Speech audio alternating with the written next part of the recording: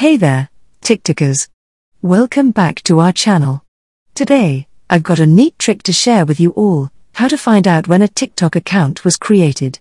Now, it's not as straightforward as it used to be, but fear not, I've got a couple of methods up my sleeve.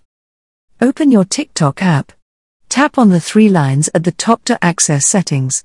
Next, navigate to Settings and Privacy and click on Activity Center.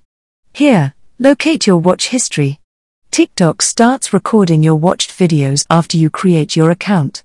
So, scroll all the way down to the beginning of your watch history to find the oldest video you watched. This should give you a rough idea of when you created your account.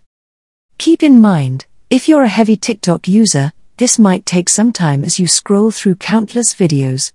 Unfortunately, there's no simpler method available right now. And there you have it, folks. I hope you found this tutorial helpful.